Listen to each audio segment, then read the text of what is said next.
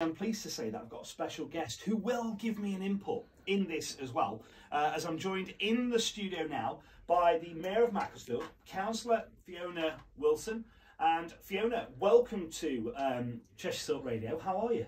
I'm very well indeed, thank you, Mike. Thanks for inviting me. Wonderful. Now, it's always great to have extra people in here because sometimes I'm obviously sat in the room on my own. But I've got to ask you, you were elected back in May 2022. How has the year been so far for you, and what have been your highlights of your time? Well, it's been a really, really brilliant year.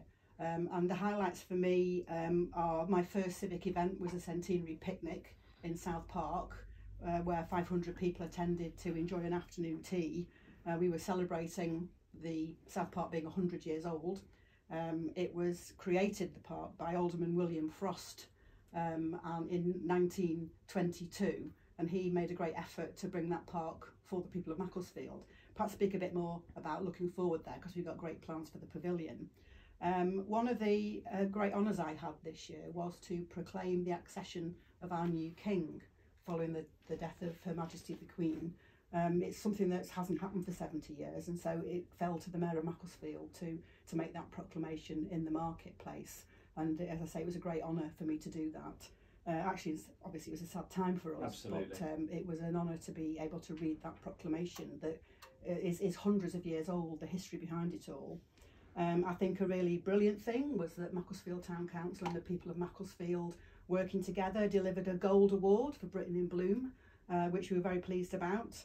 And of course the Remembrance Parade in November, where we remember the fallen of Macclesfield in many conflicts over the years. I felt this year it was much, for far more people there this year, coming to remember, and a lot of young people, children, scouts, guides came along, which I thought was a very positive thing. Yeah, because I think there's a lot more education and information around things like Remembrance Day, isn't there? A lot more people are discussing it at school, and obviously, like you say, going back to the proclamation, a terribly sad time for the country, but from your perspective, I imagine something that will live with you forever.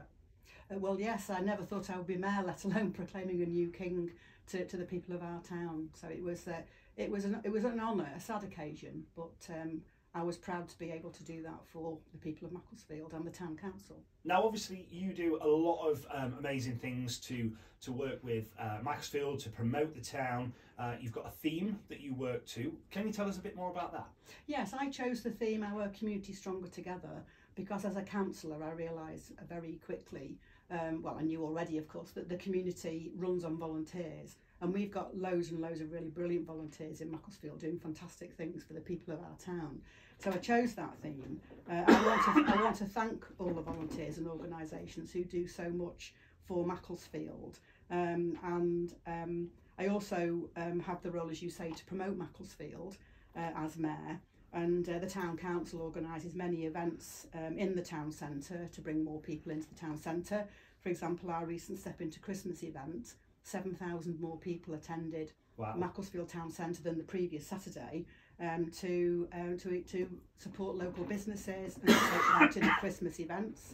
And I do school visits. I love school visits because kids ask you the sort of questions that grown-ups don't, and it's brilliant to hear the questions they ask. Type questions you're never prepared for. Well, yeah, yes, not the second time. You have a little bit more think about it, but I mean nothing difficult to deal with. But it's really great the things that young people ask you. And I've been to some primary schools where the questions actually are very well thought out, and then secondary schools people are more concerned in current affairs. But it's always nice to go and talk to young people. And I've been doing quite a few care home visits, and that's been great as well. We keep getting invited back. I think it's got to sing along and have a dance with the residents. I think that's what it is. So obviously there's a wide variety of things that you've been doing, but also Christmas is upon us, and you mentioned about the amazing volunteers and some of the support that you get, not only from the council, but obviously people in and around Macclesfield. And there's a few special things happening, isn't there, over the Christmas period, with some amazing I suppose, representations of how these volunteers and these supporters are really going to make Christmas festive for everybody. Absolutely, and I want to do a shout out for a couple of organisations that we've shared on our Macclesfield Town Council Facebook page, so go down there and take a look. One of them is there's a group called Coping at Christmas, and we've shared a whole range of different services available for people who need extra support over Christmas. And then the other event I want to do a shout out for is RAW, Reach Out and Recover. And they're doing a Christmas dinner at the United Reformed Church in Park Green in Macclesfield. And that's at 2 o'clock on Christmas Day. For Christmas dinner, you might want to go down and ask them what they think about Christmas dinner. That might be an option. Might be worth doing. But all are invited, and that's aimed at people who will be on their own on Christmas Day. So I think I want to shout out about those two things happening over the Christmas period, and encourage people, if they need some support, to check those out. I think it's times like this where obviously there are people that are going to be on their own over Christmas, and it is a sad time because everybody should have some type of family or festive joy to look forward to. So I think it's amazing when we've got volunteers and charities in and around a local town that can do that. But I've got to ask you, Fiona, what's the exciting plans, or what can Macclesfield expect in 2023? So in 2023, looking forward, I mentioned earlier about the centenary picnic in the park. The town council has taken over the lease of the pavilion in the park. We had a big consultation in August where hundreds and hundreds of people came to tell us what they thought about the 5 different designs we put forward. 2 designs were most popular, and the architects have blended those into one design. So that's now going through the planning process, and we will be starting, I hope, sort of March-ish, spades in the ground to build the new pavilion. It's an environmentally eco-friendly project, so we're using the existing slab that the pavilion's built on, and we're building up a brand new pavilion with a cafe, with toilets inside, toilets outside, event space, and places for events like weddings and parties. I had this vision of people being able to get married in the bandstand, and have civil ceremonies in the bandstand, and then have a party in the pavilion afterwards. But I'm really excited about that because South Park is one of my very favourite places. I'm a runner, so I'm often in South Park running around, and I'm also a run director of Park Run. So every Saturday morning you'll find me in the park volunteering at Park Run.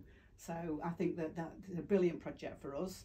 And we're also, the town council has agreed funding, £110,000. We've also supported a grant for what's called a Changing Places toilet, which is a fully accessible toilet, and we're going to be working with Cheshire East Council to provide toilets for public use at the back of the indoor market.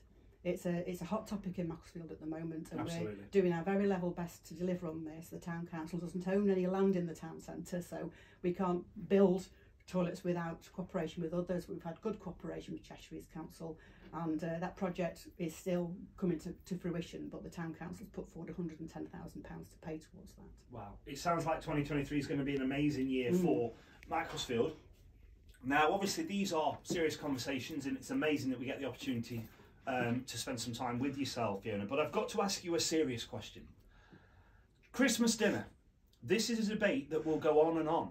Now, my first question to you regarding Christmas dinner is, what is on a traditional Christmas dinner in your house? Turkey, all the trimmings, stuffing, roasties, carrot and turnip mash, parsnips, a recent addition at the request of well, not a recent. Roasted? Yes, absolutely. Although I hate them, but my husband's very fond of them, so that's a whole other story. Sprouts, lots and lots of really thick, brilliant gravy, and Christmas pudding and brandy sauce. So now, very traditional. Very traditional. So I've got to ask you the big question. It's the hot topic on Cheshire Silk Radio at the moment. Would you put a Yorkshire pudding on your Christmas dinner? Well, I never have in the past, but that's given me food for thought, because I would never refuse a Yorkshire pudding. Fiona, it's been an absolute pleasure to share some time with you this morning. Thanks ever so much for joining me on Silk Breakfast. And on behalf of everybody at the radio station, I would like to wish you and your colleagues a very Merry Christmas and a prosperous 2023. Thank you very much, and can I say the same to you and to the people of Macclesfield on behalf of myself and Macclesfield Town Council. A very Merry Christmas and a Happy New Year. Thank you. Thanks very much.